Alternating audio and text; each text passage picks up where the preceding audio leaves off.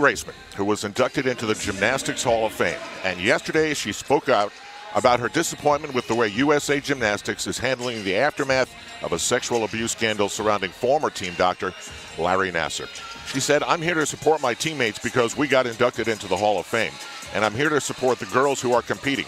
I love the Olympics, I love gymnastics, I love the sport, but I don't support how USA Gymnastics is handling everything right now. I would just like a little bit more accountability from USA Gymnastics and the USOC. I feel like there's a lot of articles about it, but nobody has said, this is horrible. This is what we're doing to change." In March, the CEO resigned, and last month, USA Gymnastics adopted a new gymnastics safe sport policy headed by Toby in an effort to prevent this from happening again. "We welcome Raisman's passion on this critical issue," USA Gymnastics said in a statement. "As we have said, we are appalled by the conduct of which Larry Nassar is accused, and we are sorry that any athlete has been harmed during her or his gymnastics career.